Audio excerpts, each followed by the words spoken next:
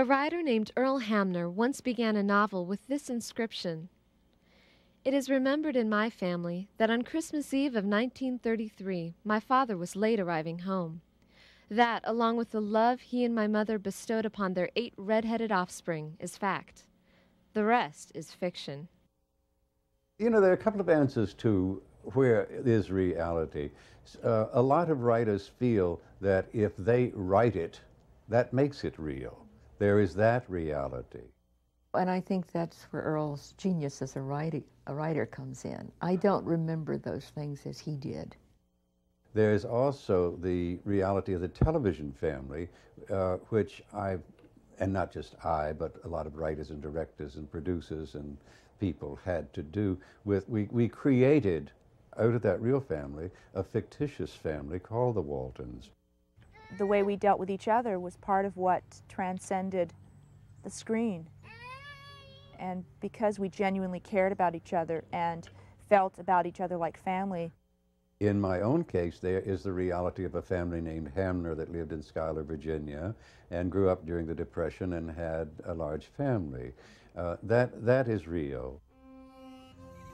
The Blue Ridge Mountains of Virginia, a place where legends and folklore and tales of the past weave themselves through wooded glens.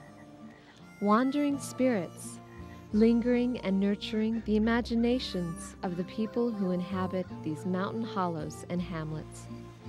A gentle place where kindness and togetherness found a home.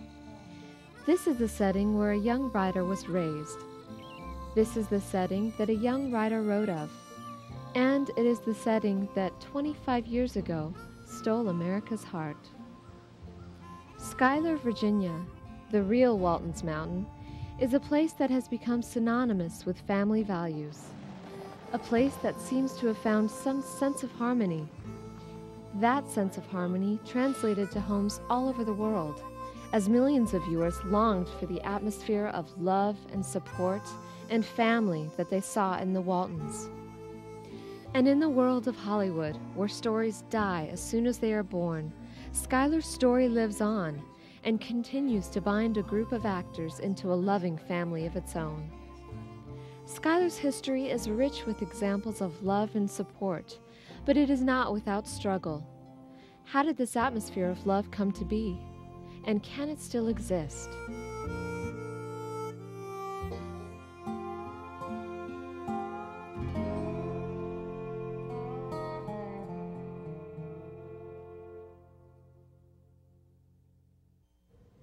Driving through this small, quiet community, it's hard to imagine a bustling city. But that is precisely the framework that shaped the character of Schuyler and its people, and set the foundation for one of America's most beloved television series. This mountaintop was a barely inhabited hamlet until the Alberine Stone Company moved in and began to create the bonds of unity that would make Schuyler famous. Was a guy from New York with the name Dan Carroll. He was a geologist or something. Anyway, he's seen this big potential with this stone vein. And they moved up here and up at Schuyler here in sometime about 1920, I think. And then, of course, they discovered a big vein right up here, right in Schuyler, right on top of the ground, was hard to get to. And they built this big plant over there. The town itself was owned by the company. Practically all the houses here and the various little localities, like on Riverside Drive, now known as, and then Stumptown and Gold Mine, those villages were virtually everybody owned their own, the company owned all those places, all those homes. The Alberine Stone Company provided free electricity and water to more than 200 houses in Schuyler. The company also provided a workforce of electricians, carpenters, blacksmiths, and plumbers. But Alberine Stone didn't just maintain its houses. The company also cared about the welfare of its people. Mr. Carroll owned the quarry. And so his wife actually She was a big philanthropist, and from what I understand, she wanted a hospital for the community. Okay. She was not a medical person, but when this place was in action, she would come in here every single day and check every single room, every single patient. Earl Hamner Jr. and 3 more of his siblings were born in this house. This was a family place, a place where people came to be safe and secure and be taken care of, just like the whole village. The hospital was a miniature reflection of the goodness of the whole village. The goodness of this little village came from a feeling of familiarity, a kinship, because the plant was the place where virtually everyone in the community earned a living to provide for their families, a sense of responsibility for each other because of their constant interaction. I remember that at the soapstone plant, a whistle would blow. Also, if you heard a series of whistles blowing, that meant there was an accident or help was needed, and so the men in the community, and sometimes the ladies as well, would rush to the center of the little village to see if there was anything they could do. These were the kind of people who made Schuyler. It was, yeah. Primarily, it was a community of hard-working people that always had limits as far as money was concerned. We didn't have social workers or politicians coming in and telling us how poor we were, so we didn't think we were poor, and we were rich as far as family values are concerned. But for the majority of people here, it was really a difficult thing to make ends meet day-to-day life. It is this lifestyle, bordering on material poverty, that the Waltons frequently depicted. The Depression-era Waltons were very much a family rich in love, but poor in pennies. People have said to me, "How you people seem so happy during the Depression. You seem to live so well." But we did live well because we didn't need. I mean, we'd like to have had money, but we kept a cow, so we had butter and milk and buttermilk, and we had pigs that we raised and slaughtered every year. We kept chickens, so we had fresh eggs. We had a vegetable garden, so we had fresh produce. We had a root cellar where we kept apples and onions and squash all winter long. So we were not hungry. And as a matter of fact, we ate rather well. I can remember my father going out and shooting bobwhite quail in the evening, and we would have them the next morning for breakfast. And that's high living. That's good living. Schuyler was a place where families were resourceful in taking care of themselves and taking care of each other. Even businesses were in the practice of sharing with their customers. Tillman's store was one of those businesses that took care of its own. The Tillmans always had credit for everybody in the community. This was before credit cards were popular, and each family had their own little charge account there. And I've often wondered if they didn't really probably feed a lot of people and were never paid for it. They never admitted to it. They're rather modest about that, but I think that probably happened a lot. The Tillman store, yeah, I remember when Tillman used to run his store. Oh, it was a good place to go and, yeah, and buy, little odds and ends you needed. Good place to go and meet and talk to people. And they had jukebox. Sometimes they have dances there. And it was a good place to gather at and meet and just have a conversation with some of your friends, And they were nice people, and talk to them. Martha and Elsie, affectionately known as the Tillman girls, used to run Tillman's store. They often reminisce with friends about the good old days at the store, a building they can still see at the end of their road on Tillman Lane. Though the building has gone to ruin, Martha and Elsie say they can't bring themselves to tear it down, as much for the people who shared their lives there as for themselves. So it stands as a reminder of bygone days, as does this building that now houses Schuyler's only restaurant. There's been a school there, what is now the restaurant called Schuyler Restaurant is where I went to school. And that's the only school that I remember. I went there through the 7th grade. And then Elizabeth Giannini is one of Schuyler's most beloved citizens. After one visit with her, that may involve some iced tea and homemade pie, it isn't hard to see why she is so well loved. Everyone in town calls her Sis. Sis has lived in Schuyler for most of her life, and she did attend school in the building that houses the restaurant. But she graduated in 1928 from the building next door, as did most of Schuyler's residents. And like those residents, Sis returns to the school at least once a year for events that seem more like family gatherings than high school reunions. It is a special place that holds memories for everyone, even Schuyler's most famous graduate.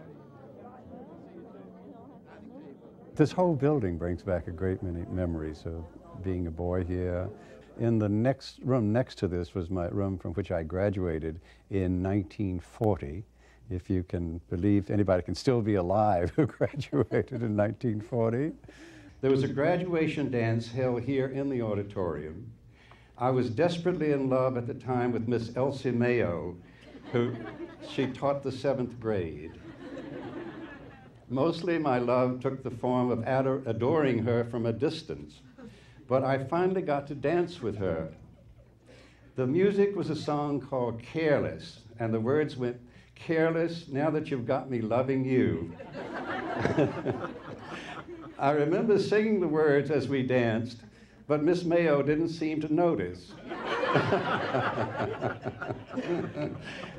I suppose she had no idea of the degree of my passion, nor did she ever know how broken my heart was when she married the math teacher, Mr. T. Dan Gusmarati.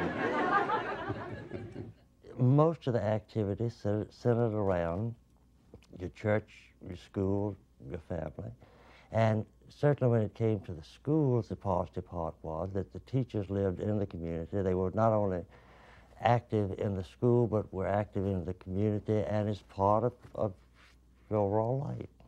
They were all great teachers and wonderful people. They truly were. My first teacher was my dear mother. She taught me spiritual and practical values and gave me unlimited emotional support, and also the love of family.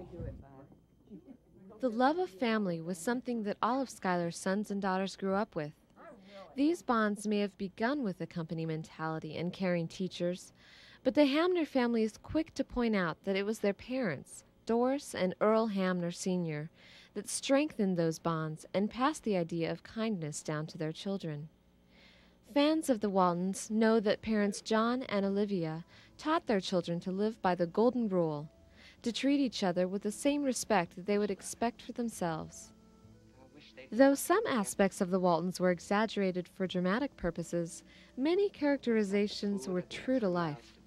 Like Olivia Walton, Doris Hamner was a kind, God-fearing woman from a Baptist background. She always wanted the best for her children. Like John Walton, Earl Hamner Sr. was a character who loved a good time. He proudly called his children his thoroughbreds and bragged about them often. Doris and Earl were an odd match in the beginning, a match that made Doris's mother a bit skeptical. The last person in the world that she would have selected as a suitor for her 16-year-old daughter was my father.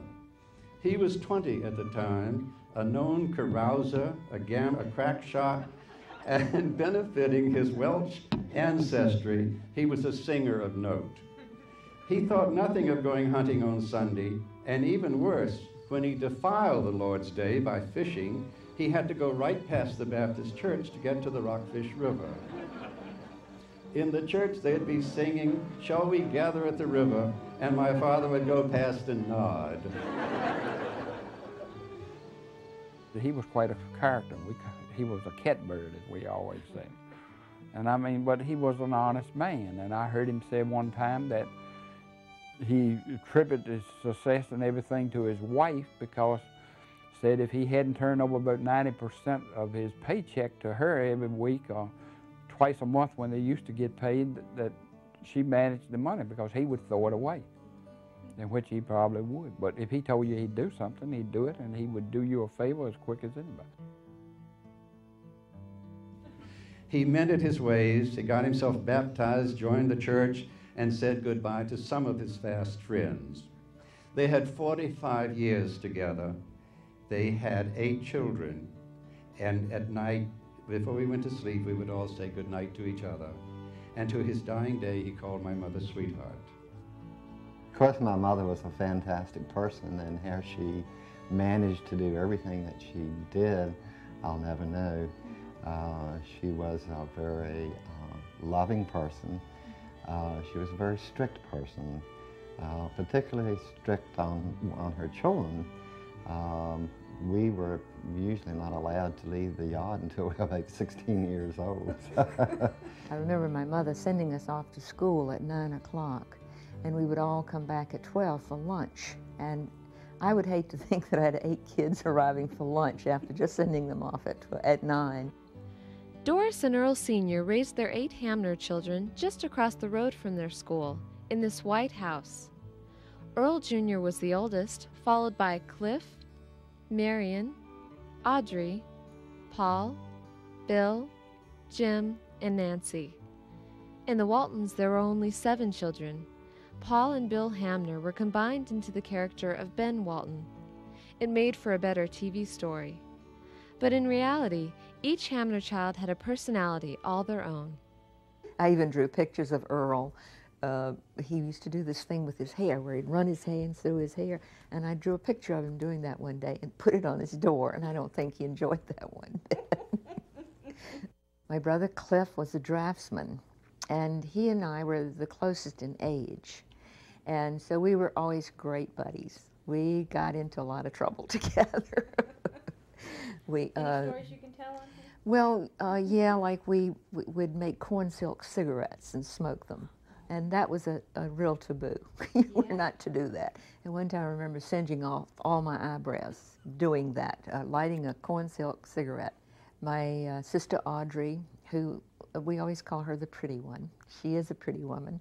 And she liked to stay inside and help my mother with housework. I hated it. And I still don't like it, but I do it. But Audrey loved to cook. And it's a good thing she did because she had 5 children. And she's had to do a lot of cooking. Next is my brother Paul. And Paul is a saint. If there's a saint in the family, it has to be my brother Paul. He is so good. He would give his life for any of us, I'm sure, as we would for him. But he would express it. If you want my right arm, here it is. He's a good person. And then there's my brother Bill, who's deceased. And Bill was a hard-working man. He worked construction work all his life. And he died of lung complications. And that was very sad for us because he was so young. But he had a chronic pulmonary lung disease, is what he had. And anyway, he's still in our memories each day. Next came my brother Jim.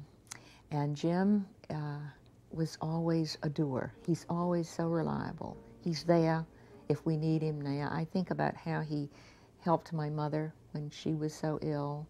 He was there when my father died. He was there when both my brothers died. And, he just takes over. And you need somebody like that in the family.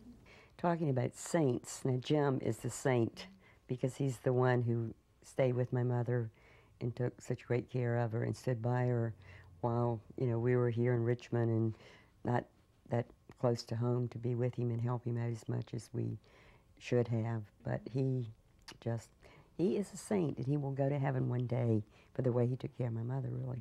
Our mother, yeah. He's the saint in the family.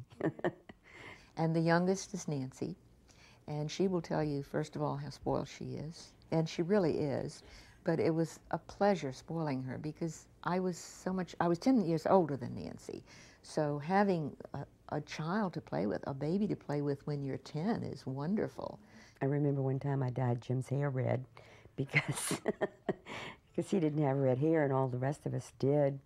So I thought he should have red hair too. And what did you think about that? Well, I think Mama made us wash it out.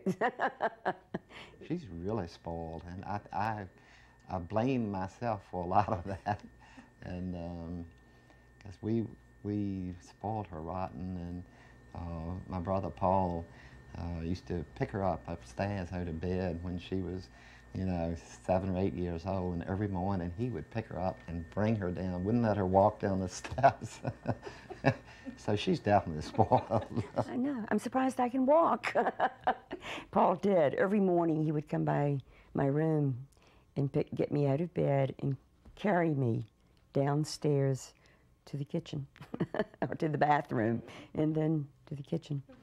And he would never let me cross the road to go to school until he was there to make sure. He would hold my hand and walk me across the road. Yeah, he was overly protective of me. This is true. Is that true? And I worried myself about everybody, and I'd always walk her across the road here to the school. I'd be there to watch her, and it annoyed her. Oh, I think when I was growing up with my brothers and sisters and being a part of that family, I realize now how lucky I was to have been born in that clan. The Hamner clan was a mirror image of the caring and companionship that enveloped the entire village of Schuyler. Each family with its own character, each deeply connected to the other. When one was in need, the others rallied. Though the Depression era deprived many families, there was perhaps no greater sense of loss than that surrounded World War II. It was a time of uncertainty that brought tragedy to several families in Schuyler. Tragedy that remains an open wound some 50 years later. When the war, World War II broke out, I never saw anything to equal this. The people knitting together, to cry together, pray together, to sing and laugh together. But that was a time when it was a hurting time for all of us. Having known all of these people as you grew up, it became very, very personal when there was a loss, or if they were wounded.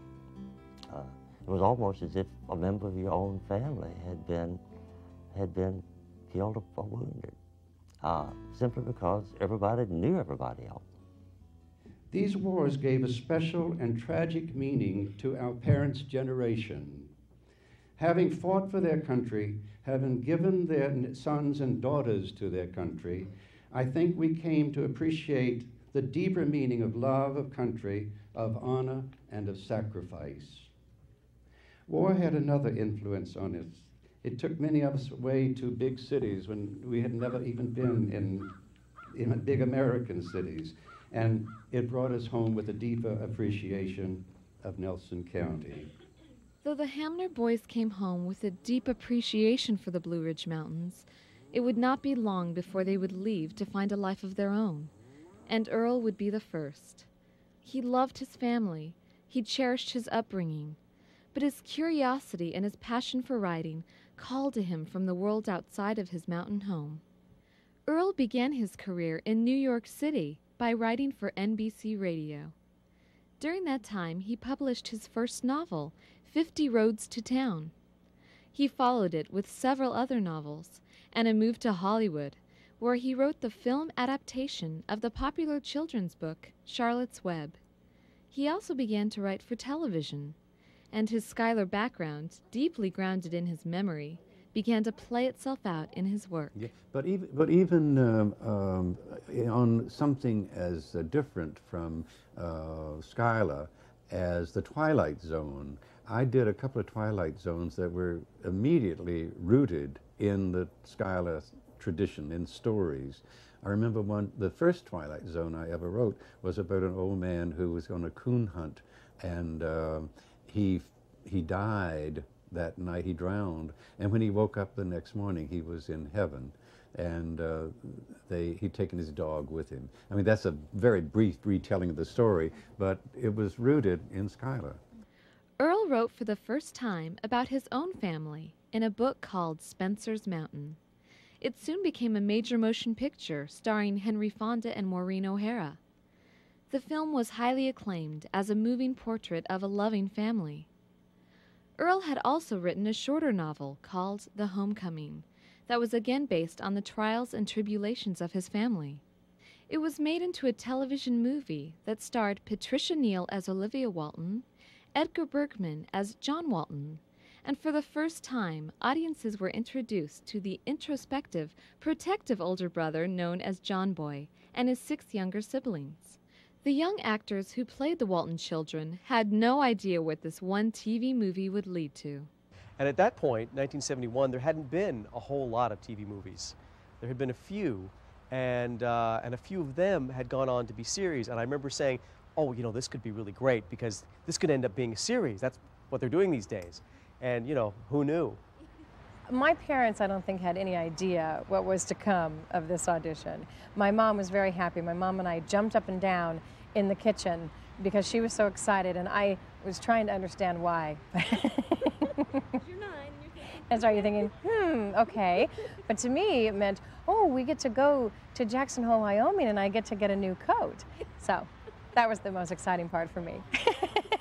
The homecoming experience is documented 6 Ways from Sunday by my parents, their home movies, because they thought this was one-off. We'd do this and that'd be the end of it. And they were going to show us all exciting and this special thing that I was doing and then to be done. The Homecoming was well received by audiences across America. Not long after its premiere, Earl was approached about doing a series based on the story, but not entirely because of the story's success. The network saw the Waltons as an easy solution to a sticky situation. It was a time when the networks were under attack by Senator Pastore, and because there was a lot of violence, there was endless murders, slimy talk shows, television should have been ashamed of itself. I mean, there's good stuff, but predominantly the stuff was just awful. And the networks needed to show that they could do something that had some value. So they put us on expecting it to last a couple of days. When the show first came out, we were against Flip Wilson and the Mod Squad, which were the coolest shows on. And they were, my parents watched Flip Wilson. I remember that. I remember getting together Thursday nights at 8, Flip Wilson. And it was very cool. And the story was that CBS put together this family program to silence the critics who were moaning about the lack of quality television. And they'd put it in this death slot, and it would fail, and they wouldn't have to do it again. So it was almost this, so there, you know. Yeah. We don't have to do any more family shows because nobody watches them. We said they wouldn't, and they didn't. Our producer, Lee Rich, had, I think, a brilliant idea. He took out ads in the newspapers that said, save the Waltons. If you want to keep this kind of family programming on the air, call CBS, write to CBS, and tune in on Thursday night. And people did. So in a very short time, we were the #1 show. The sense of community and family found on Walton's Mountain made the show famous. But what made it real to the viewers was that Walton's Mountain was not a fairy tale land where all stories had happy endings. And being labeled as a show with good family values occasionally made people lose sight of the diversity and richness in the characters that Hamner created and the stories that he told. The show's often touted as a show about moral values and decency and da-da-da-da, and it does have that. But it also shows human frailties, and it dealt with a lot of issues, racism and book burning and jealousy between the kids, and, you know, very human stuff, which I think is universal and which people relate to on a very deep level. Well, I think that's what the show was really about, in a nutshell.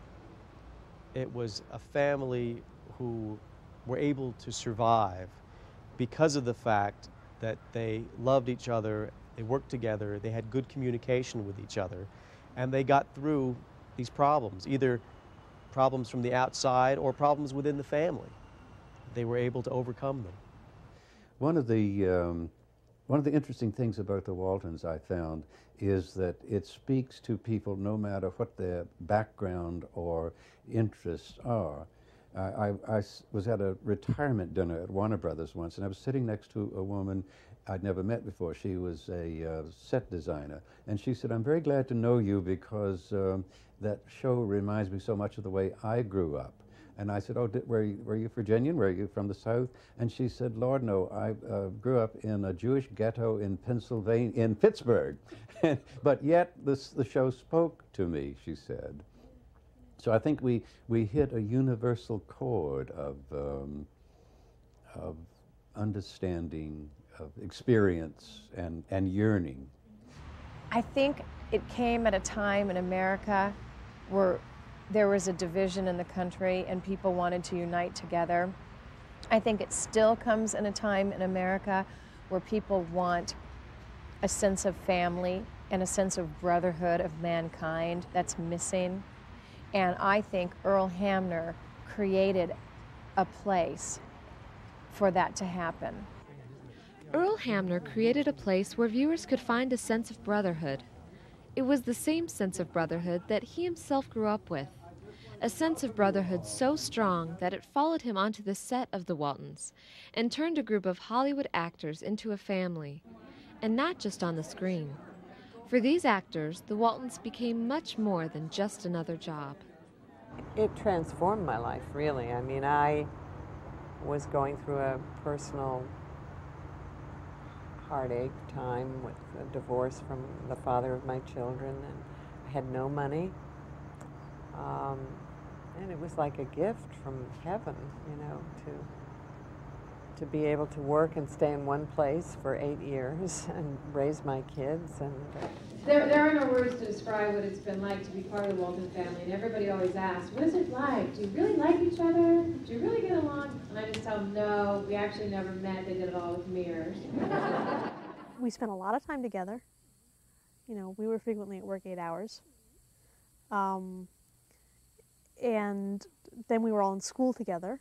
So we probably spent more time together than most siblings do. And a lot of the regular siblings, I mean, I got teased and spoiled and all the things that the youngest gets. And then I'd go home and do it all to my brother. Right. Now I know really how to pick on people.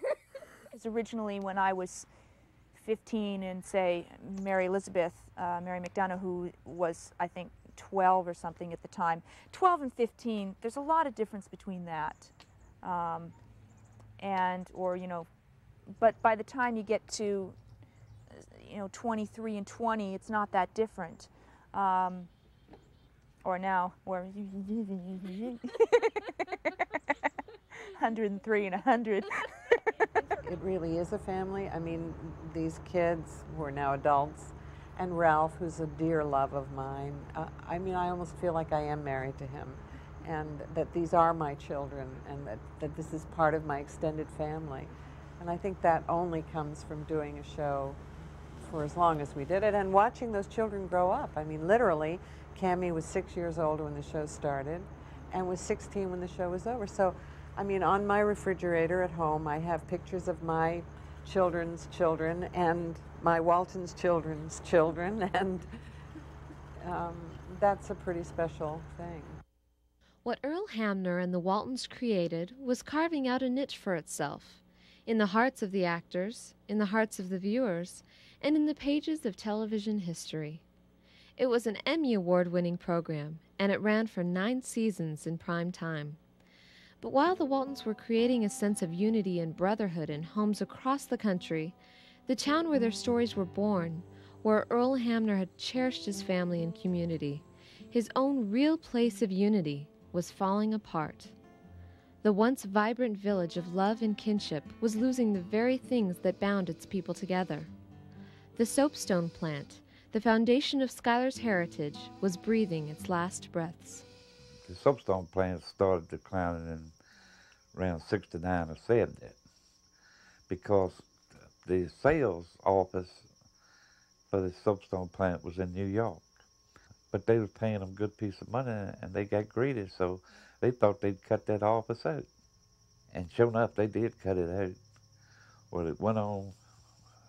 We made it through the 60s, and in 1972, I believe it was, it's when they shut it down. They shut the plant down. The town was devastated by that.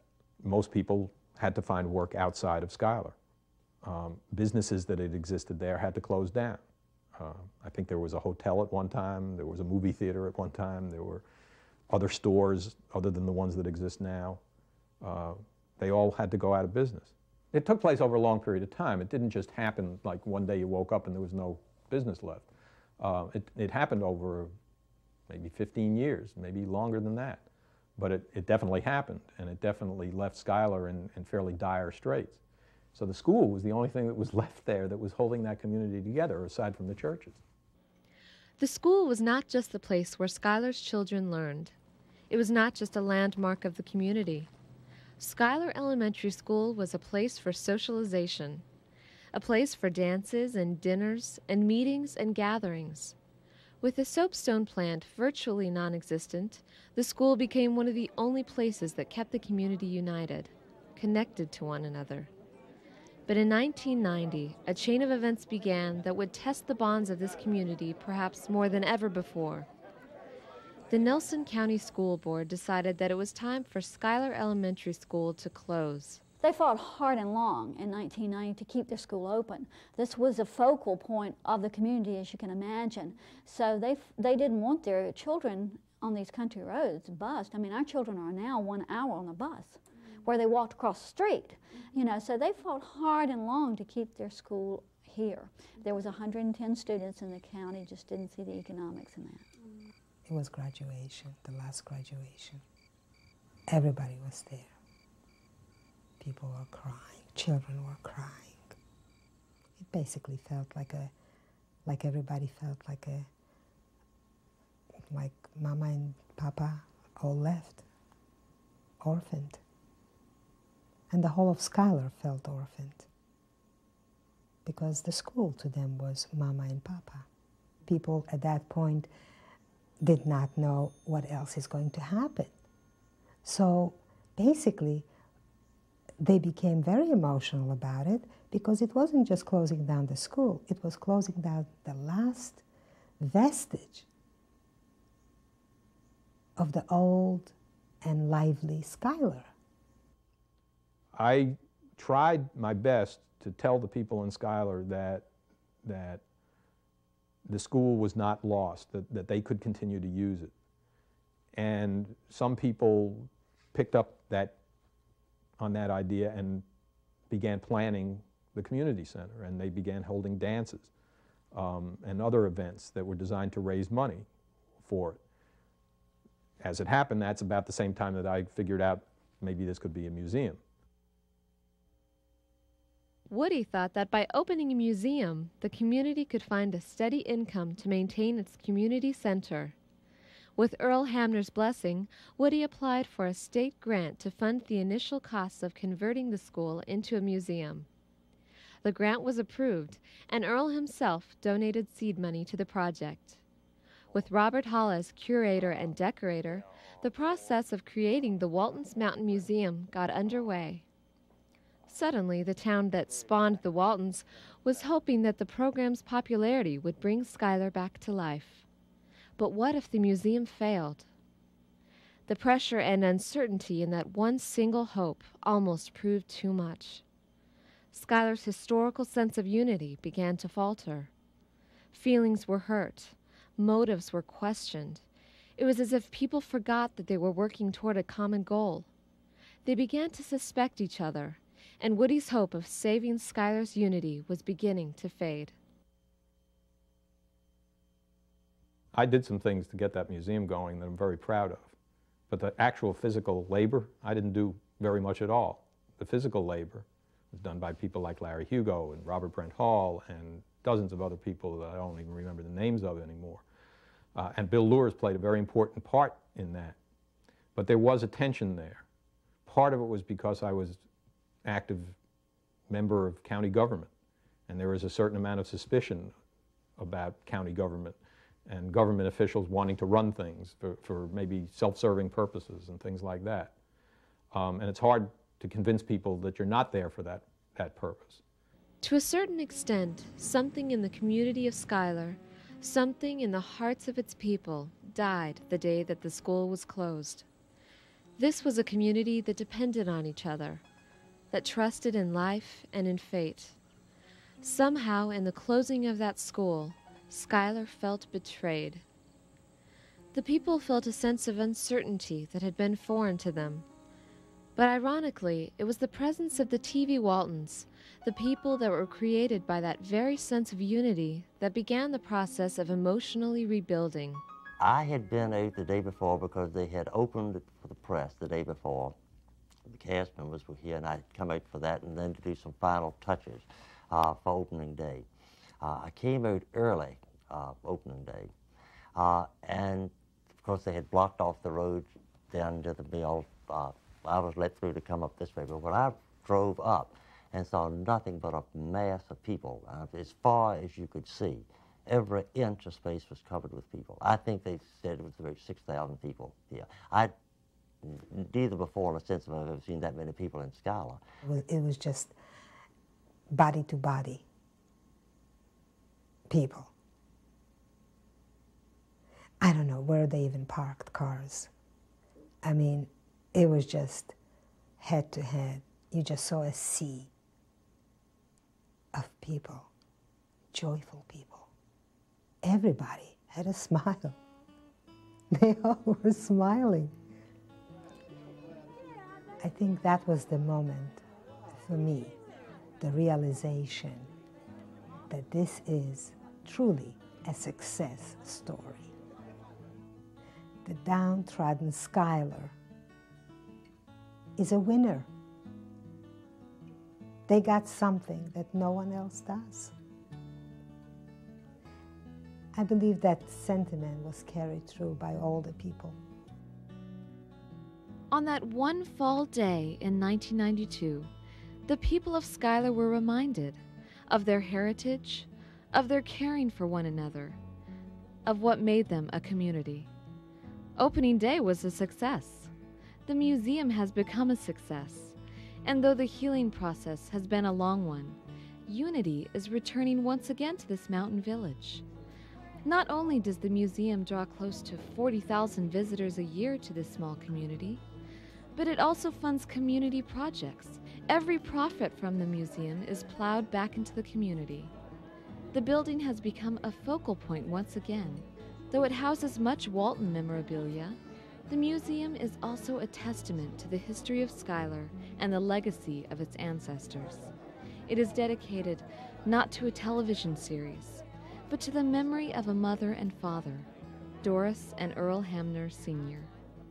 We are here today to honor my mother and father, but in so doing I would like to honor all the mothers and fathers of their generation, especially those families of Schuyler who have come such a long distance in Schuyler's history.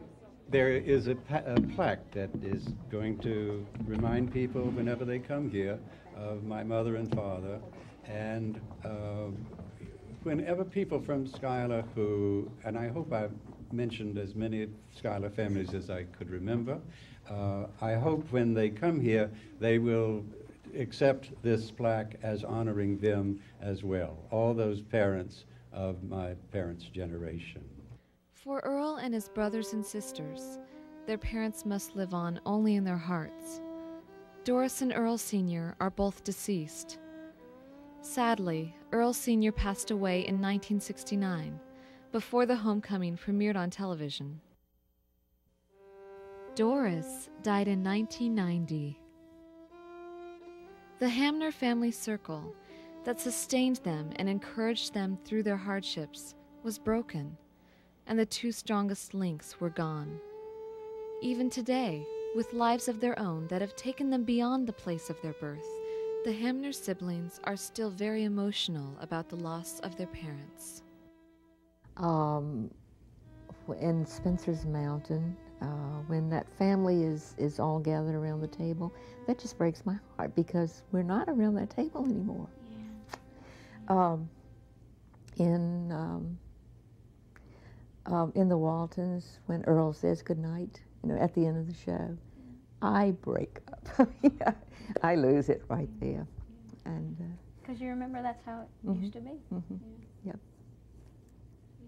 And I'm sorry I'm getting emotional now, but that's the way it goes.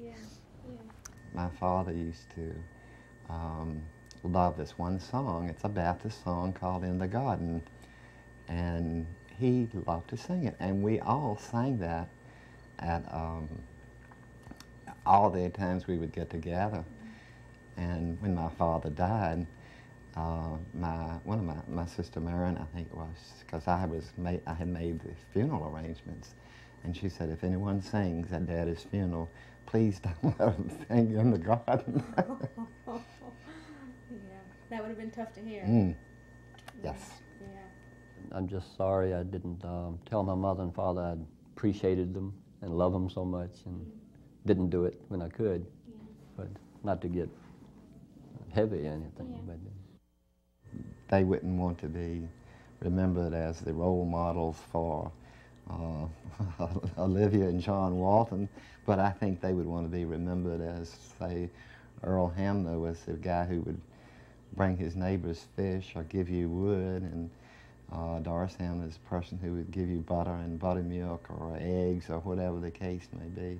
That's what they would rather be remembered as, just good neighbors and good, warm, loving people. Doris Hamner was very proud of her children, all of her children. She was herself a big fan of the Waltons, and before there was a Waltons Mountain Museum to entertain curious visitors, Doris herself had been an ambassador of sorts in Schuyler, welcoming and entertaining the people who came in search of the Waltons' origin. She would tell me stories about how many people were coming down to see her. She'd have to invite them in. She felt compelled to because she was such a nice lady. And I think she probably ran out of tea at times because she was inviting all these folks in. I remember being home once, and Jimmy Carter's mother, Lillian, was visiting Schuyler. After Mrs. Carter left, I said to my mother, what did you all talk about? Because they had spent a long time talking together in the living room. And I said, Mama, what did y'all talk about? She said, oh, we talked about our children. The sense of kindness and gentility that Doris Hamner gave to her visitors is the same one that made Walton's Mountain famous. For years, people have come to Schuyler in search of Walton's Mountain, seemingly in search of a place where those qualities really exist. We had family values, and that's what this is all about. And the people who see it on television and come here and see this community, I think it's good for our country to see that this really did exist. It was under a different name. It was under Hamner rather than Walton, but that family was here, and that family persevered through tough times and did well. If I had to pick one thing that I would want people to remember about the Waltons, about all of us who were associated with it, the writers, the directors, the actors, any one of us, I think, it would be that so-called ordinary people are capable of extraordinary things. I don't think there's such a thing as the ordinary people. I think we're all extraordinary in some way. And I think that what the Waltons did and continues to do is to celebrate the nobility that is inherent in the ordinary person. You know, during the Bush versus Clinton election, Bush said a couple of times in speeches, once to the Association of Religious Broadcasters, we need fewer shows like The Simpsons and more like the Waltons. That made sound bites all over the nation. The fact that Bush could use that in the context of a presidential election shows you the extent to which the values that the Waltons and Earl Hamner personify have become a part of our culture. 25 years after its initial airing, thousands of people come to Schuyler every year to discover the reality behind Earl Hamner's story. There is a spirit among these visitors, among the fan club members, among the actors themselves, a spirit of camaraderie and of family that would bring them together several times in 1997 to celebrate the 25th anniversary of the airing of the Waltons. But it's more than an anniversary party. It is almost a communion. And meeting these people, you feel welcomed into a circle that feels almost like home, a place of laughter and love and familiarity, a circle of warmth and magic, born and nurtured in a small town in the Blue Ridge Mountains, where the spirit of camaraderie has traveled through struggle and conflict to once again find a home. The thing that I love about what has happened to Schuyler is that it is a terrific example of what can still be done today in small towns. Small towns are being depleted. Young people are moving away, and in many cases, older people are moving from their homes. And when this happens, I think we are losing something. But Schuyler, to me, is a great example of what you can do to take the facilities, what you have at hand, and to make something of it. And I suppose you have to make your community wherever you are as best you can. And there's no question you need help and support. I mean, I have a brand new baby, and that's the hardest thing I've ever done. But I think you need help. Ideally, you have help. And that's certainly what the Waltons had. And neighbors who would help. And there's a way to do that, and it happens in cities. It happens in churches and cities. And I think the whole values things, maybe it's not so much about, being a churchgoer as having a place to go where there are people who understand you and who will help you. The small towns are the breeding ground and the refuge of family values. I think that that's a shame. And more than a shame, the family is the basic unit by which civilization survives. The family provides ritual and a place to learn and a place where we get a sense of history.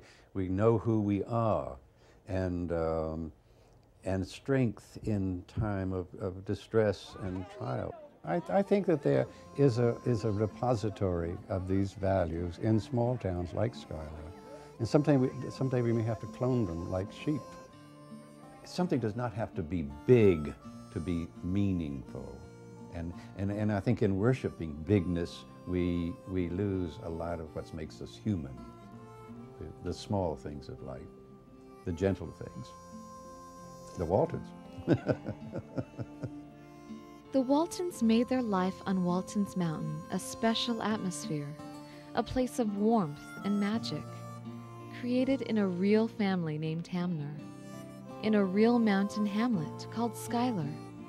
And while you can't help but feel the uniqueness of this place and these people, there is also a sense of hope that perhaps we can all have that kind of atmosphere, no matter where we live, and it's just a matter of finding it. In our own hometowns, our own neighborhoods, our own apartment buildings, and our own families, where we write our own stories of love and laughter, and like the people of Schuyler and like Doris and Earl Hamner, leave our children a Walton legacy.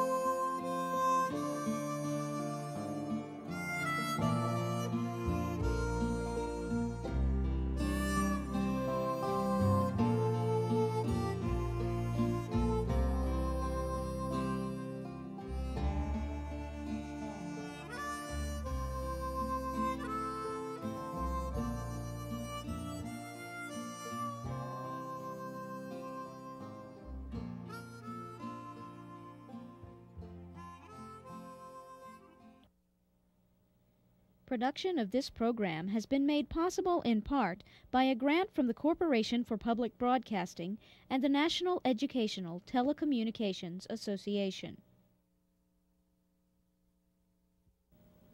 For a videotape copy of the Walton Legacy, send $29.95 to WVPT, 298 Port Republic Road, Harrisonburg, Virginia, 22801, or call 540-434-5391.